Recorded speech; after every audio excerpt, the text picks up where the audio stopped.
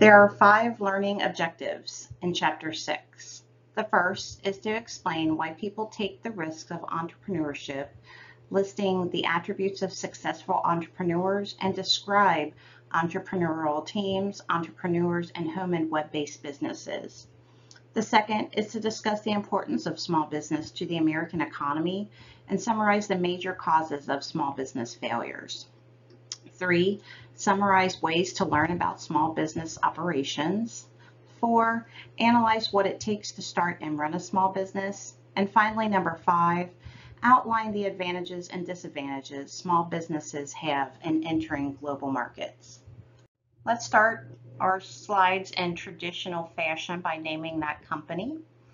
The founder of this company opened a candy company in Chicago, but it failed. He tried again in New York, it failed again, but he didn't give up. And today his company is one of the largest candy companies in the world. So what you'll find is when you're starting a new business, you don't give up so easily. You just keep trying and try again, just like the founder of this company, Milton Hershey. So obviously everybody probably knows of a Hershey bar. So just a little information there. And if you're really interested in Milton Hershey and him developing his company, the History Channel has a really cool series called The Food That Built America. And he actually highlights the Hershey company and how it developed and some of its competitors, how they developed along the way too. So if you're interested, take a look on the internet. You should be able to find the episode. It was fairly recent. Do you know of any interesting stories about how some businesses got their start? This slide represents some notable entrepreneurs in history. I think the one entrepreneur that we all know well is Jeff Bezos, who started Amazon by getting his friends and family to invest in his business. Amazon started out selling books, but soon grew to be one of the biggest companies in the world with over $300 billion in revenue per year as of 2019, selling more than just books. I can remember probably in the early 2000s, which this is dating me, I would say 2003, 2004, and I worked at the University of Cincinnati, and I used to have to order certain psychiatry books for the department's chair for research. It was a department of psychiatry. We could find more books there than we could buy in the medical center bookstore. This slide is interesting because it features student startups. There is a more detailed write-up on it on page 145 in the text, but the ideas that students come up for businesses doesn't have to happen after you finish college. Some people start as early as high school and even before that. When you have an idea, start doing your research and working towards being an entrepreneur just like the ones on this slide. For example, Fatima Hussein and Jamie Glover formed a company called Asiya, a line of sports hijabs for Muslim women. Look for opportunity where companies lack in products that don't meet the needs of consumers. Begin doing your research to figure out a way to capitalize on products that some of the large organizations disregard.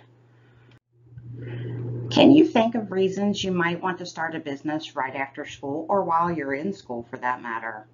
What are the potential downsides to starting a business right away? This slide has the 5 reasons to start your business right away. You have potential for long-term returns. You don't have a mortgage or kids to take care of. You can survive on little funds and work long hours. There's no disruption to your career path if it hasn't started yet. You're more adaptable and have higher risk tolerance at a younger age. And I will say too, I have a younger son that's in his mid-20s, and he's always looking for ways that he can grow himself and become his own, boss and be an entrepreneur.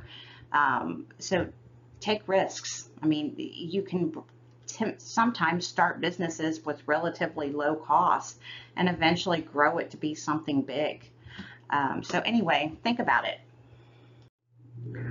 On the same turn, you're never too old to be an entrepreneur. More Americans are working over the age of 65, just for a lot of different reasons, whether it's to keep themselves busy, whether it's just a need to take care of themselves and their family. Since 1996, older Americans have opened businesses at a higher rate than those aged 20 to 34.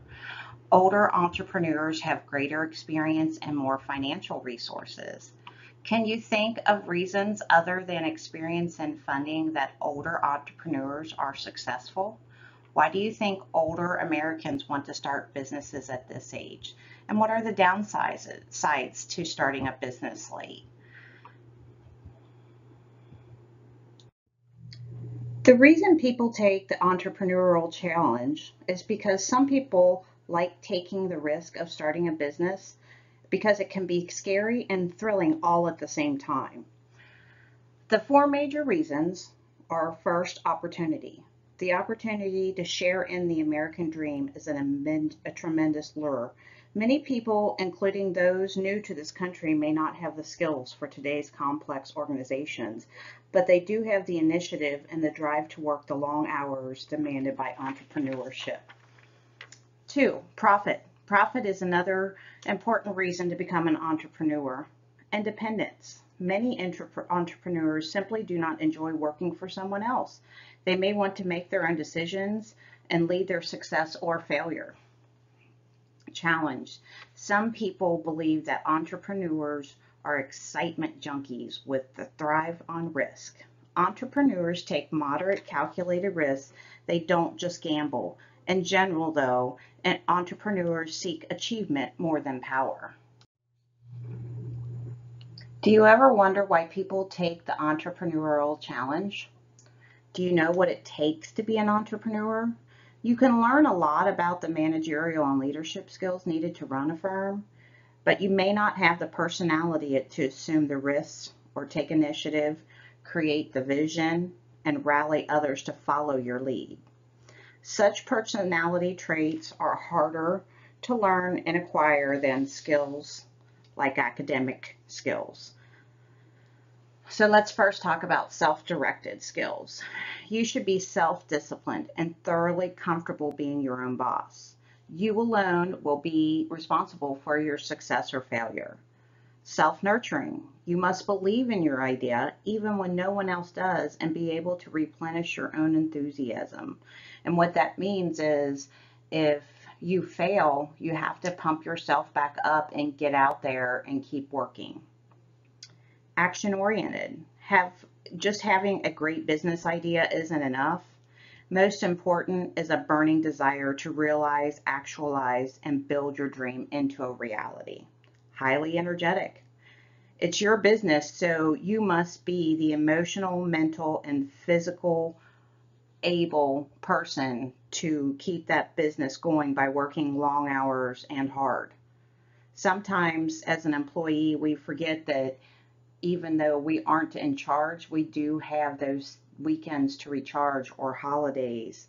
But as a business owner or an entrepreneur business owner, it's not out of the ordinary to work 7-10 days in a row, 18-hour days. So you have to be willing and highly energetic in order to take that responsibility. A tolerant of uncertainty. Successful entrepreneurs take only calculated risks if they can help it. Still, they must be able to make some risk. Remember, entrepreneurship is not for the squeamish or those bent on security. You can't be afraid to fail. Many well-known entrepreneurs failed several times before achieving success. I mean, think about Steve Jobs. He was actually fired from Apple at one point, but then he came back with newer and better strategic plans, and then, they came out with the Apple iPhone, and eventually that led to many other successes with Apple. Just because you're still in school doesn't mean that starting a business is beyond your grasp. Many students have turned their time in college into business creation. I have one of the employees at our company where I work. She was was a student worker. She was going to Xavier full-time. She was an intern with my company part-time. But then on the side, she also made crafts. So, for instance, she made personalized sweatshirts or bags, things like that. And she was able to put herself through college without going into any debt. So that's just an example of how, as a student, you could do that. She didn't find it to be a long-term solution as far as, working for herself, but it did afford her a great college education. So if you're thinking about it, think about ideas for a business. Why do you have this idea? Was there a need that you felt like you weren't getting from a business that triggered the idea? Find somebody that is an expert or a mentor that can give you advice and tell them, some of the pitfalls of starting your own business and things to look out for.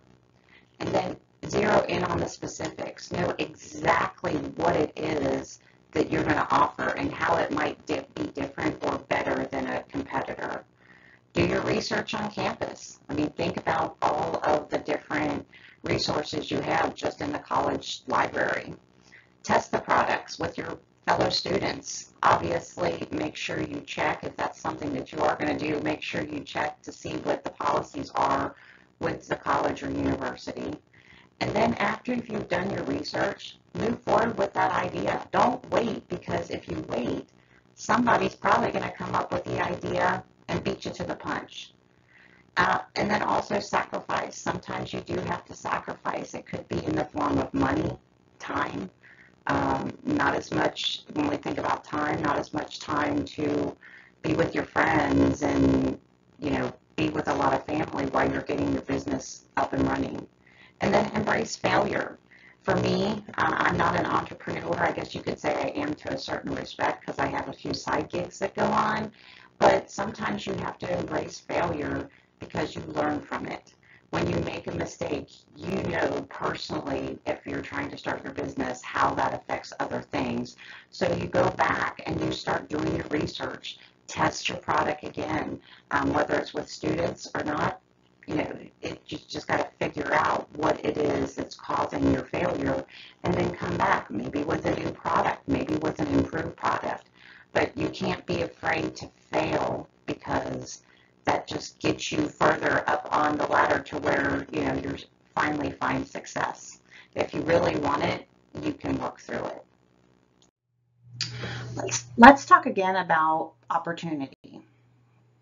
So when you're thinking of taking that entrepreneurial challenge, you want to think about your passions and problems and somehow making them an opportunity for for the business that you want to start.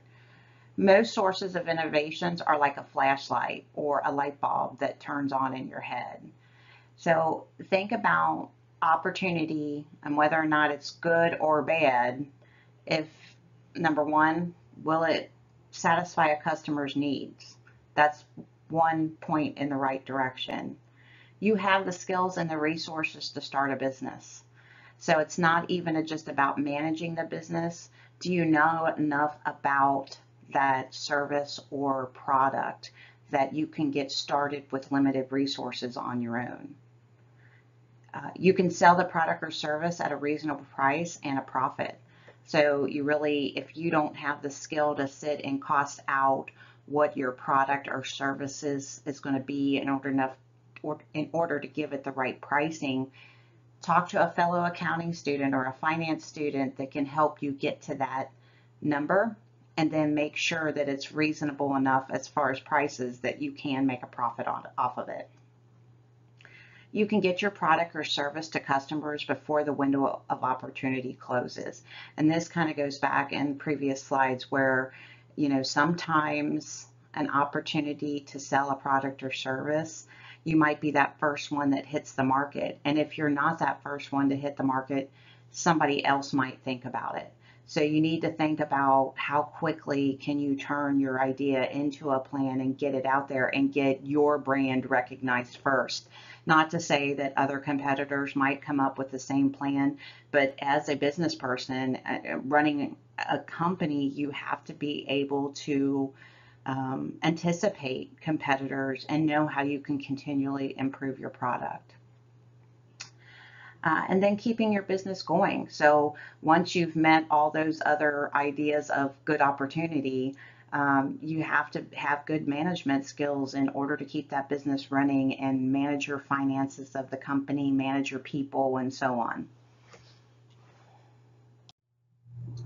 Another way that you can become an entrepreneur is by developing an entrepreneurial team. So what that means is you can get together with a group of people with experience in different areas of business, like marketing, strategy, finance, and so on, and build that team and create and combine your skills so that you have skills in production and marketing to start that business. That way you ensure more cooperation and coordination among different functions. Another way to be an entrepreneur is entrepreneurship within a firm, which is called intrapreneurs. That's when creative people who work as entrepreneurs within a corporation, they use the existing resources in order to launch new products for a company. So in order to develop those new ideas, employees are allowed to work on projects that interest them for up to a specific amount of time during their actual work days. The idea is to support that creative people and ideas in an effort to launch those products. This work can be more motivating than working on someone else's ideas. Some examples might be 3M's Post-it notes, Apple's Mac computer, or the Sony PlayStation. As we discussed in the last slide, we mentioned being the entrepreneur and using 3M's Post-it notes as an example. So 3M does encourage entrepreneurship among its employees, requiring them to devote at least 15% of their time to think about new products. So, I mean, you could use this entrepreneur idea with a lot of different things within a company, not necessarily new products, but new strategies for the business to keep it going for the long term. So another way to tap into that entrepreneurial spirit is by way of micropreneurs and home-based businesses. A micropreneur is an entrepreneur that's willing to accept the risk of starting and managing a business that remains small, lets them do as much work as they want to do, and offers them that balanced work-life balance or balanced lifestyle. More than half of U.S. micropreneurs are home-based. Many are owned by people combining career and family. So I guess myself, I could consider a micropreneur.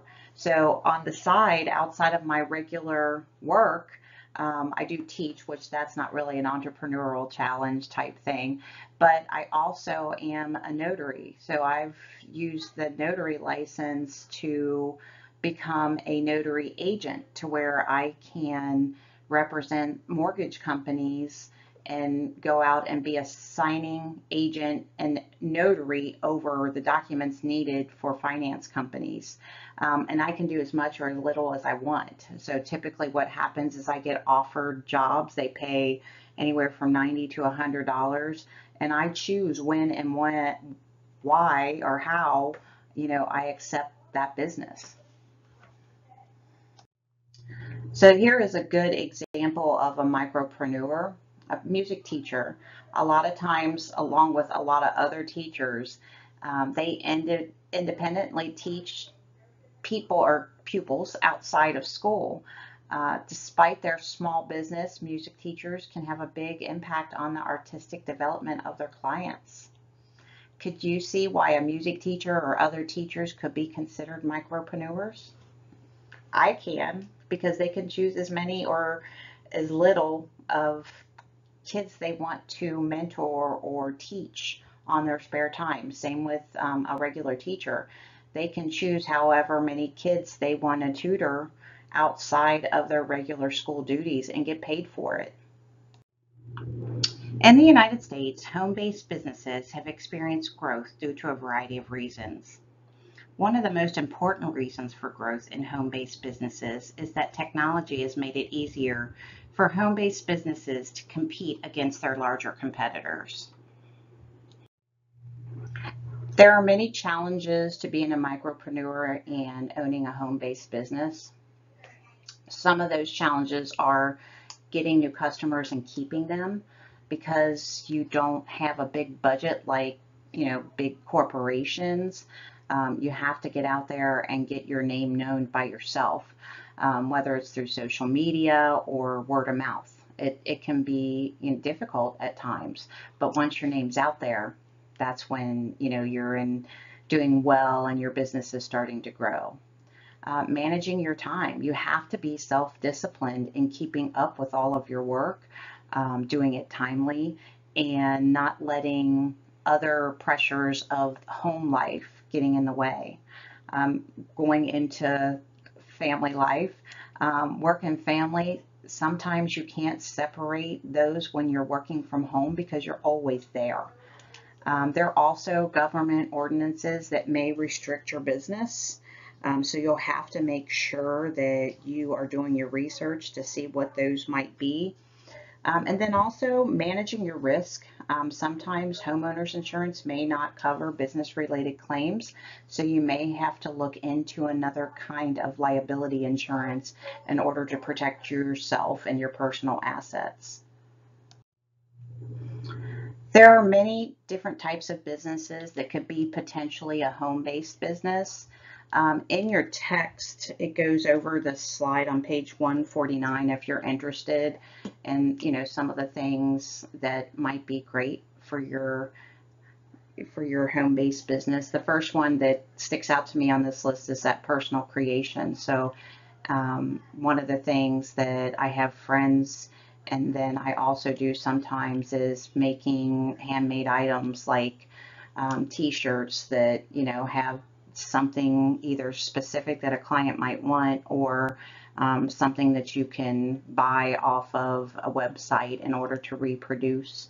I think that happens a lot, and you can see a lot of that out on Facebook's marketplace.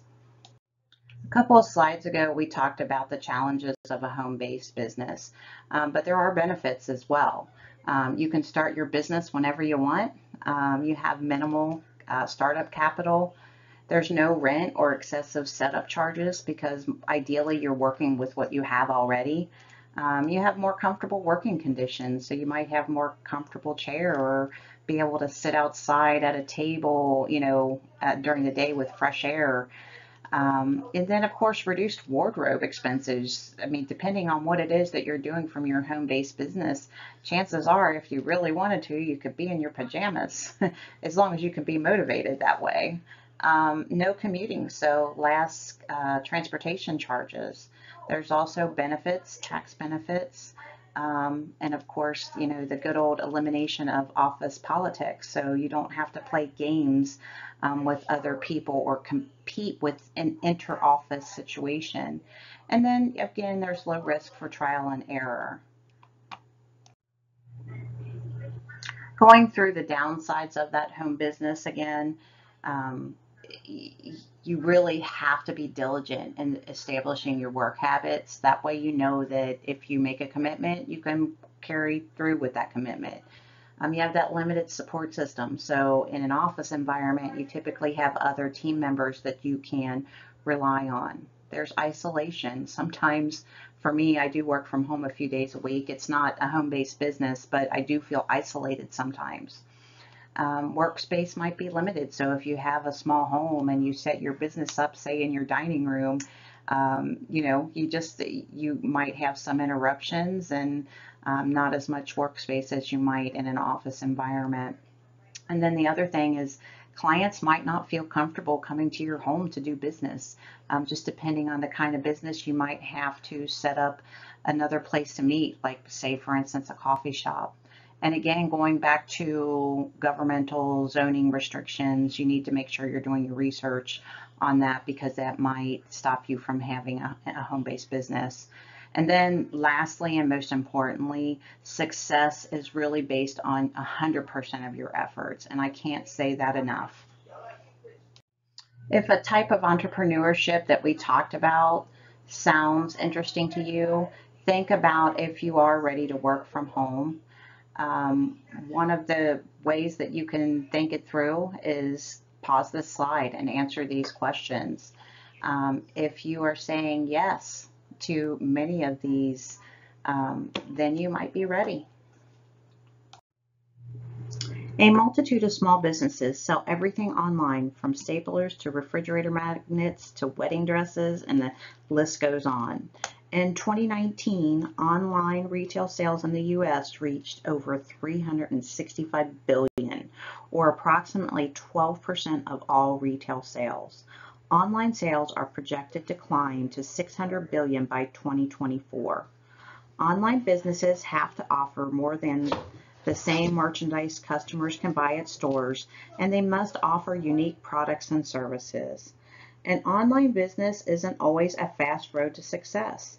It can sometimes be a shortcut to failure. Hundreds of high-flying sites crashed after promising to revolutionize the way we shop. That's the bad news. The good news is that you can learn from someone else's failure and spare yourself some of that pain.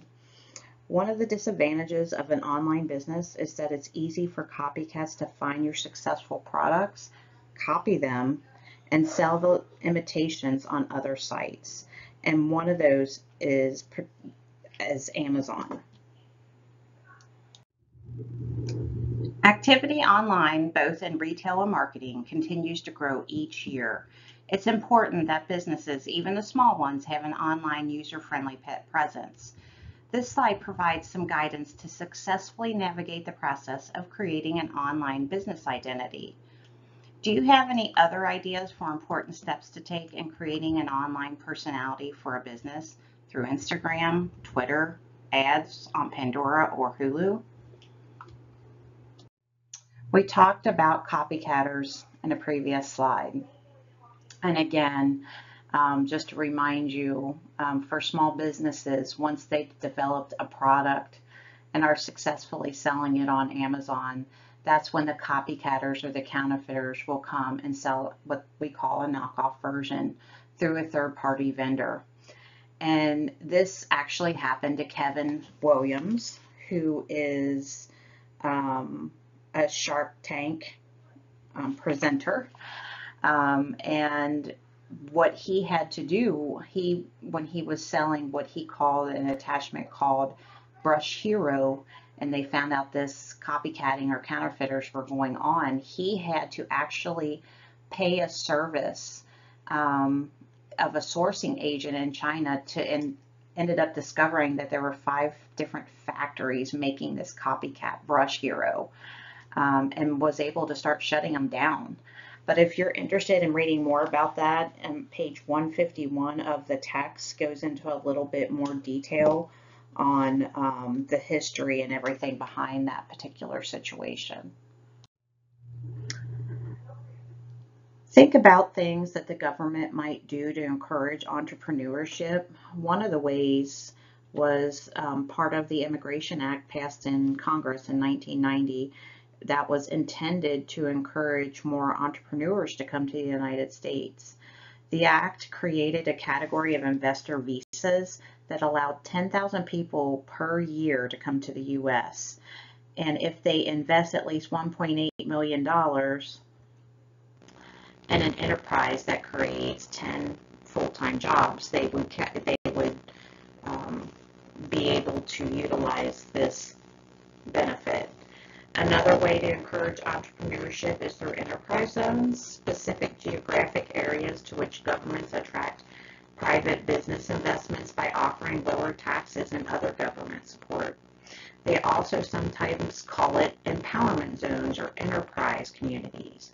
As part of the 2017 federal tax overhaul, the federal government identified nearly 9,000 opportunity zones in high poverty areas across the country. Investors qualify for deferred or reduced taxes if they invest in companies or projects in these communities. The government could have a significant effect on entrepreneurship by offering tax breaks to businesses that make investments to create jobs. The Jumpstart Our Business Startups or Jobs Act of 2012 was enacted in an effort to make it easier for small businesses to raise funds and hopefully create new jobs. Also, in 2014, President Obama announced the creation of these promise zones in which federal agencies help business owners cut through all the bureaucracy and have the ability to get federal grants to start businesses. So when you're thinking about potentially being an entrepreneur, think about these potential opportunities and if they will help you in starting your business and being successful.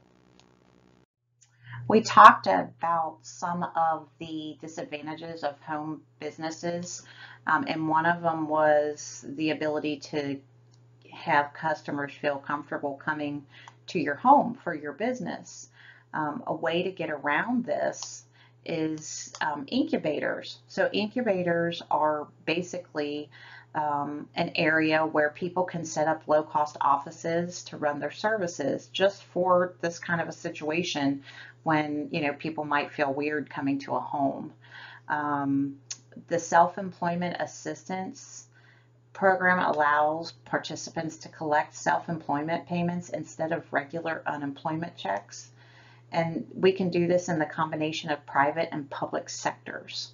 I know the company I work for, we're a global company, but in some of our countries that we represent, we have very few employees. So in those countries, we have incubator offices to where our people use those offices to do work, but also to meet with clients. This slide basically shows you an example of an incubator office. There is one in Washington, D.C. that offers those offices for new businesses and that also offers basic services like accounting, legal advice, and secretarial help. Let's review. The primary reasons people are willing to take the risk of entrepreneurship are opportunity to share the American dream, profit, the potential to become wealthy and successful, independence, becoming your own boss, and finally, challenging the desire to take a chance. Whereas an entrepreneur has to wear many hats and take huge responsibility, a team allows members to combine creative skills with production and marketing skills right from the start.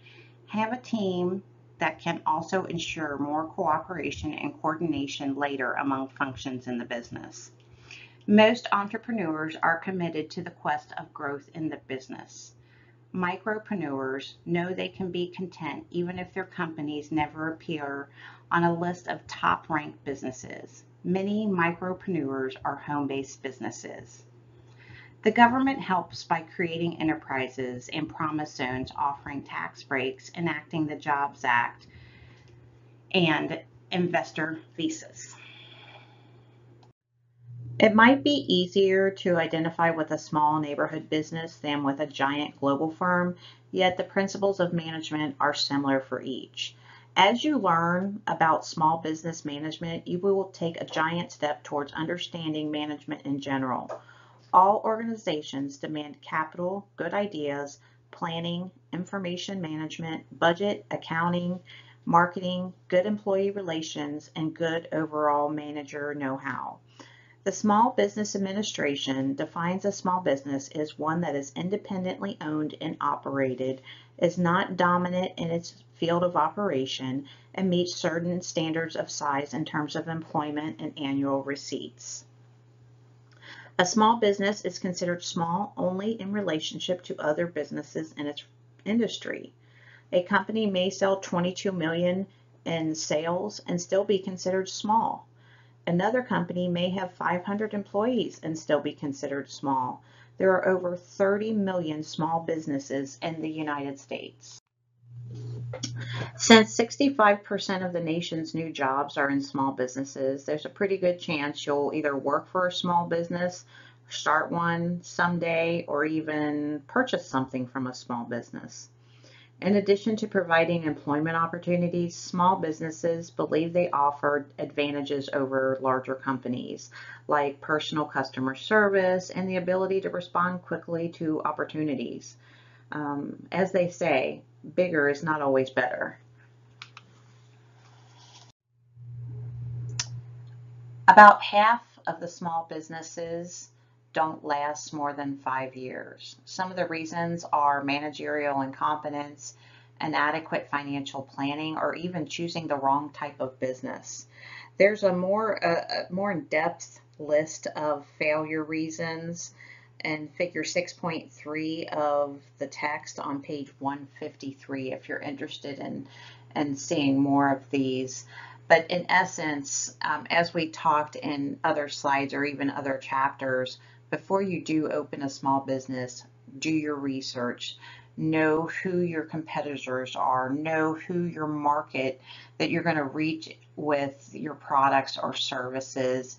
Know that you have the financial backing in order to keep afloat, and that cash flow is coming through, and the list goes on. Starting a successful new business is never easy, and many famous entrepreneurs failed at their first and subsequent attempts. You can see them on the slide. Think about how a business failure might end up as a positive experience. As I've said in other slides and even other chapters, sometimes when you fail, it teaches you not to do certain things over again. It's basically you learn from experience. So think about, if your first business failed, would you try again? And why would you try again, or why not? Think about also how a business can survive such a bad performance.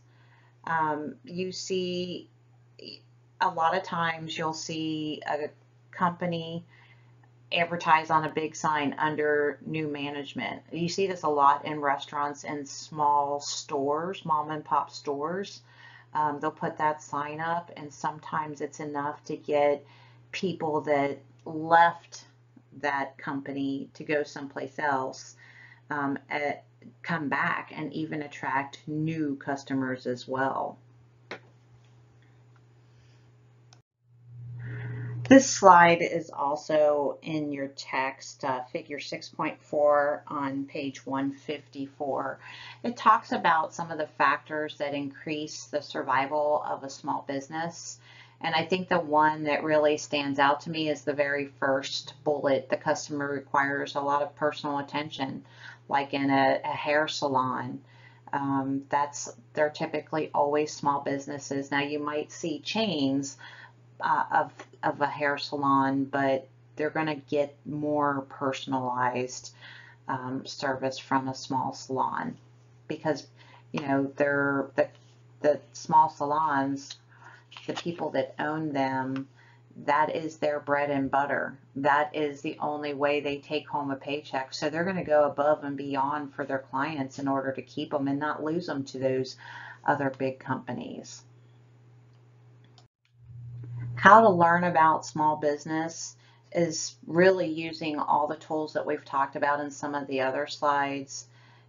Take a class on small business and entrepreneurship, similar to what you're doing, in this introduction to business management. Talk to and work for successful entrepreneurs. See how they lead, see how they strategize. Find yourself a mentor.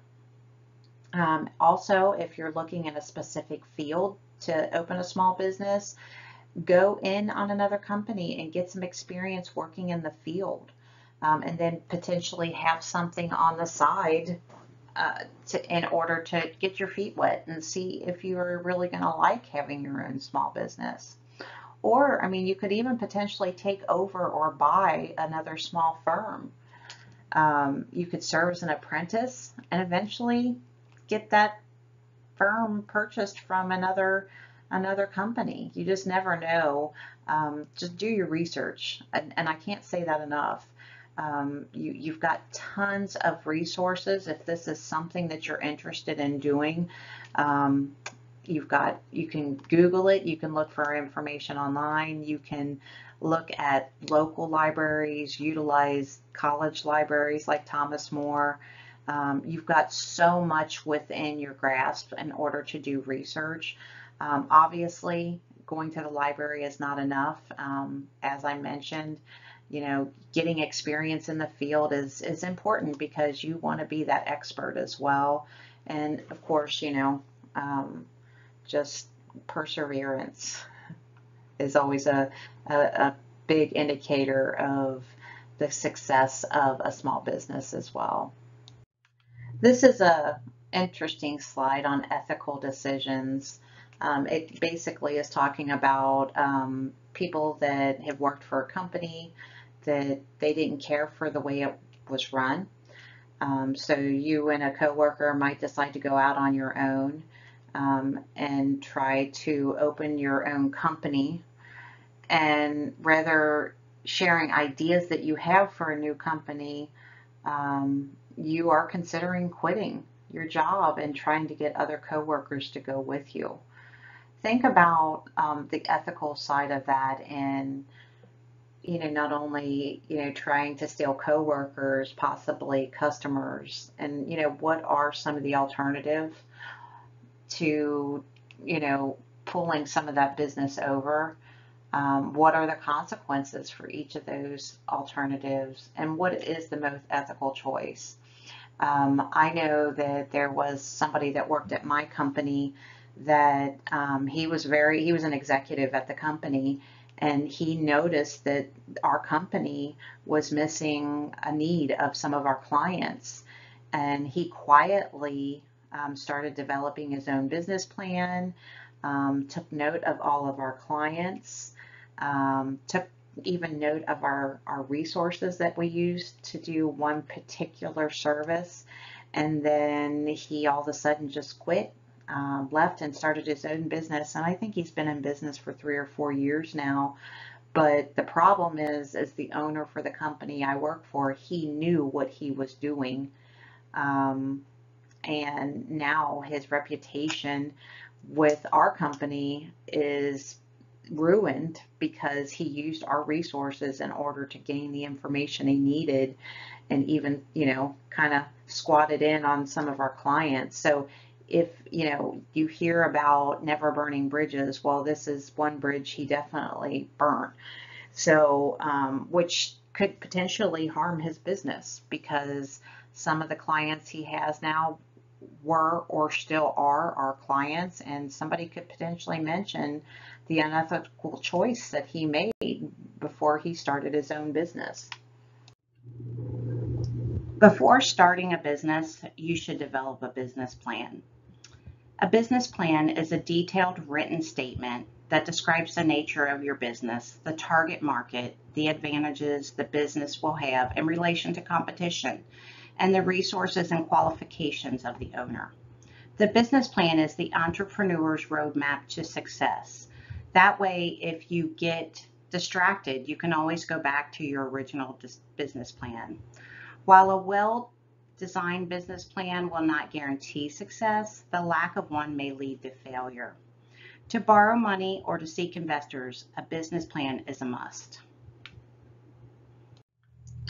Rushing into writing a business plan is not a good idea. A good business plan takes a lot of thought and time to prepare. A good executive summary is really important because it's that opening statement that catches the interest and tempts the potential investors to read on. Getting the plan into the right hands is almost as important as getting the right information in your business plan. Personal experience with a product often leads to a person taking the risk of being an entrepreneur and opening up a small business. This slide, I'm not going to read through all the details of it.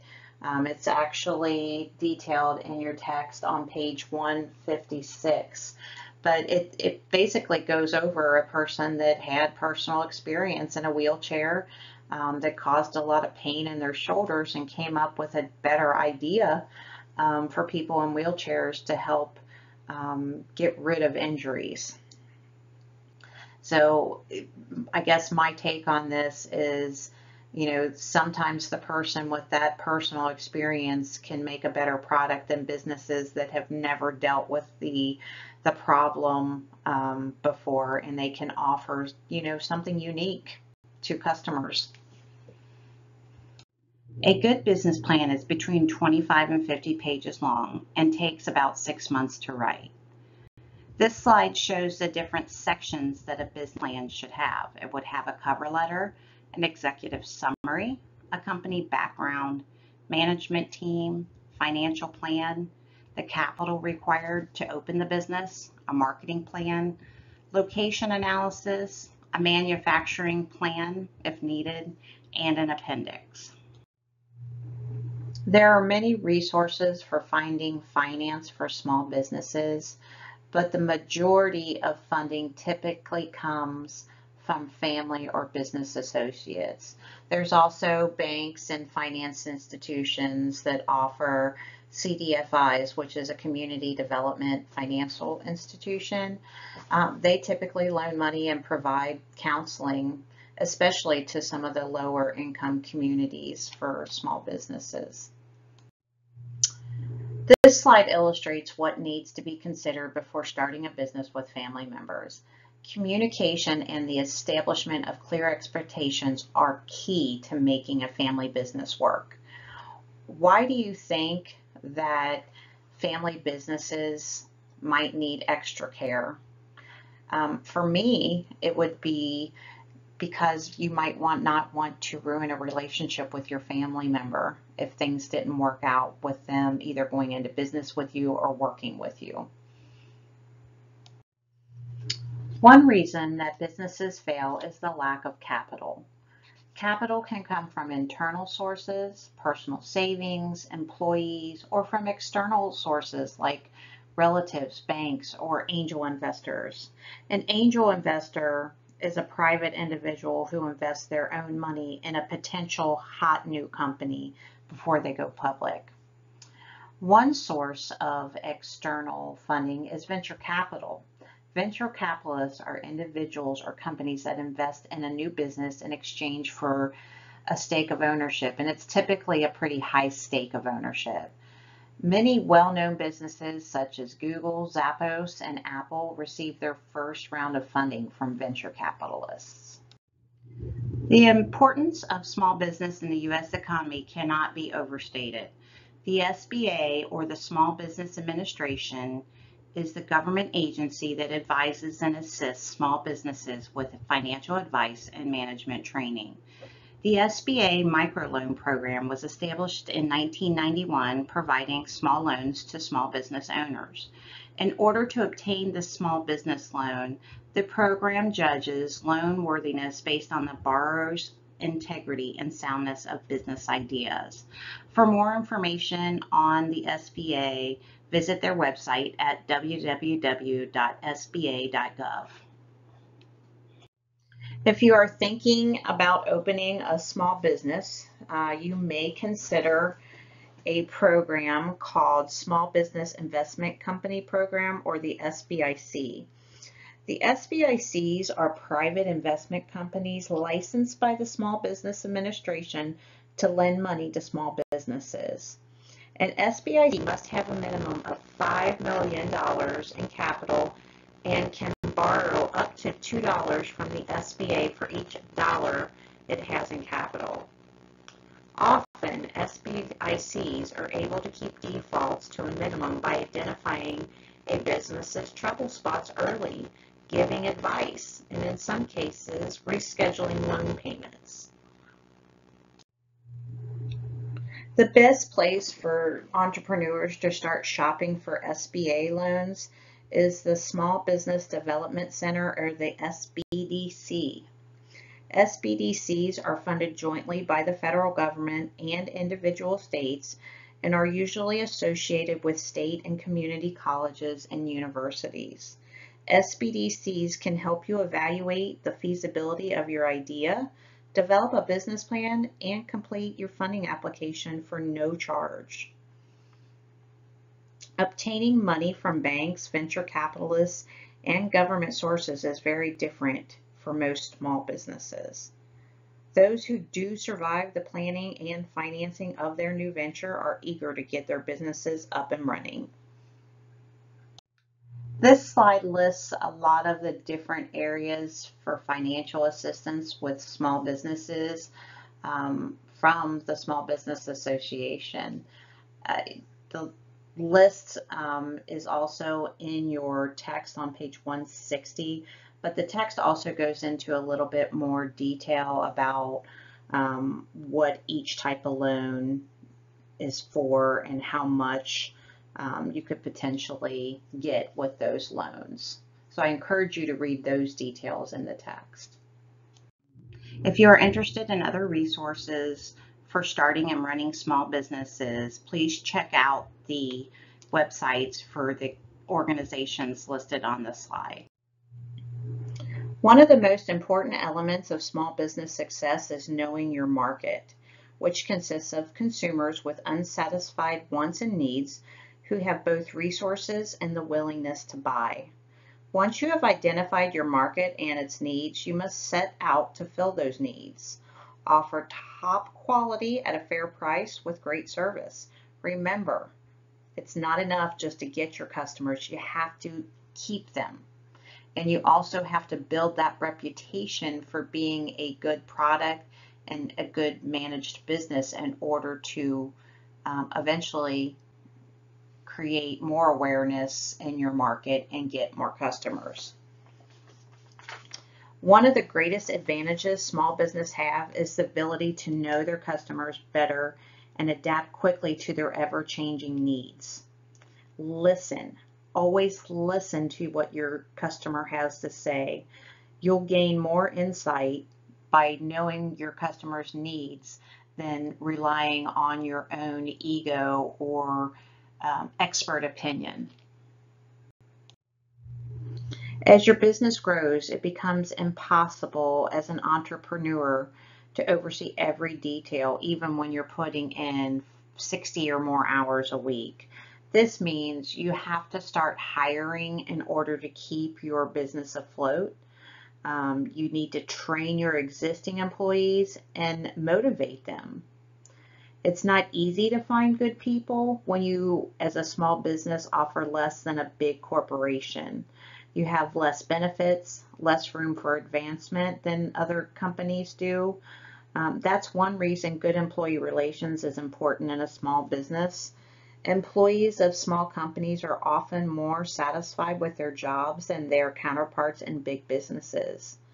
If you wonder why, quite often they find their jobs more challenging, their ideas are accepted more, and their bosses are more respectful because it is so much harder to find good people. Often entrepreneurs are reluctant to recognize that to keep growing, they must delegate authority to others. As you might expect, entrepreneurs who have built their companies from scratch often feel compelled to promote employees who have been with them from the very start, even when they really aren't qualified to be managers. Entrepreneurs best serve themselves and the business if they gradually promote and groom employees for management positions, enhancing the trust and support between them. Some of the most important assistance to small business owners is in accounting and keeping records.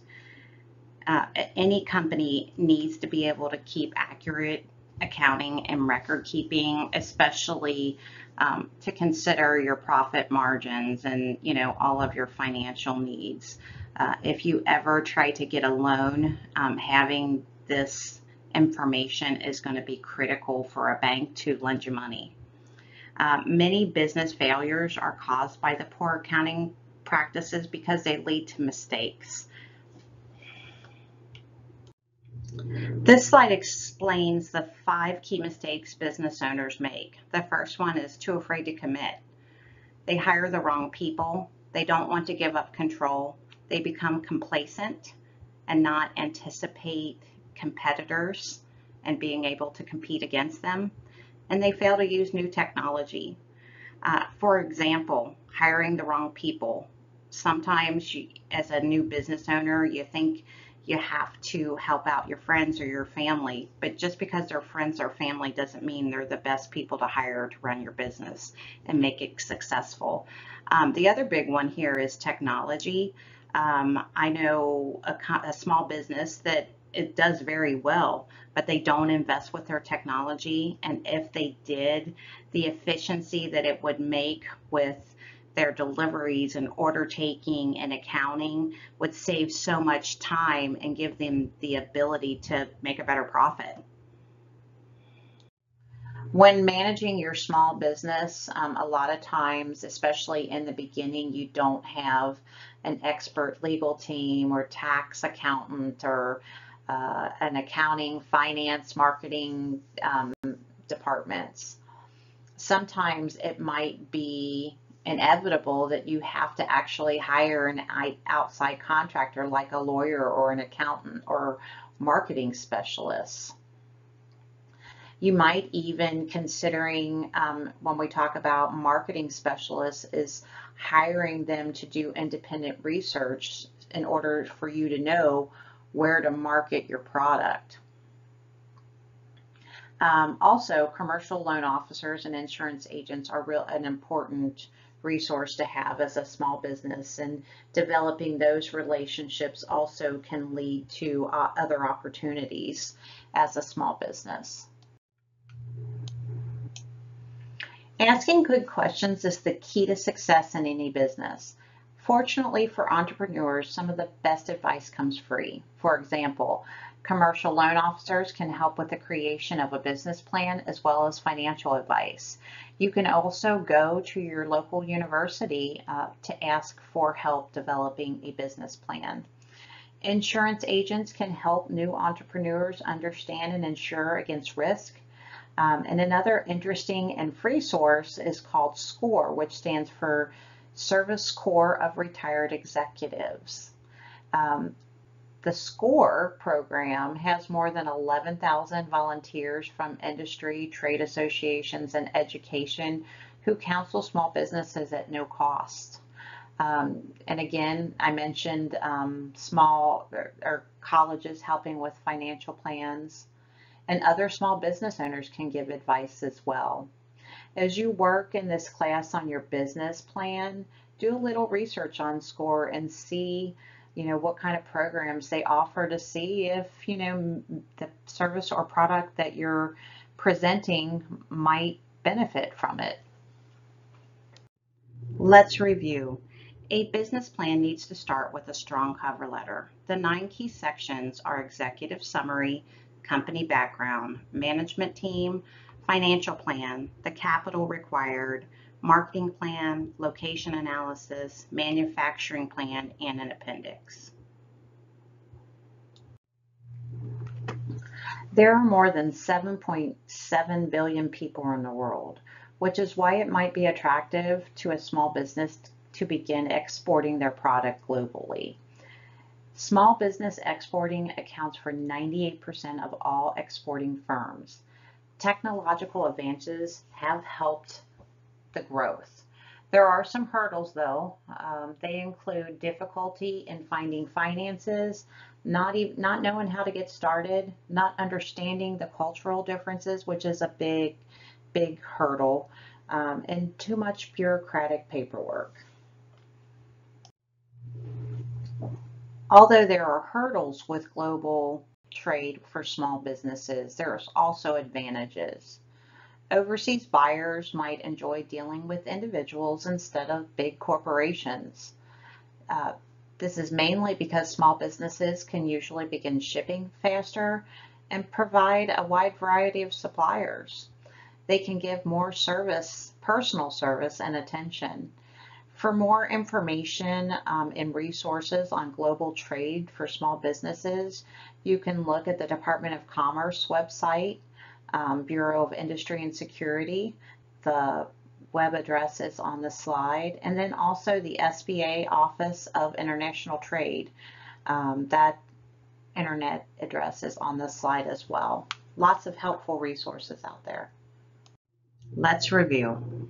Key reasons why many small businesses avoid doing business overseas include the financing is often difficult to find, would-be exporters don't know how to get started and do not understand the cultural difference between many markets, and the bureaucratic paperwork can threaten to bury a small business. Small businesses have several advantages over large businesses in global markets.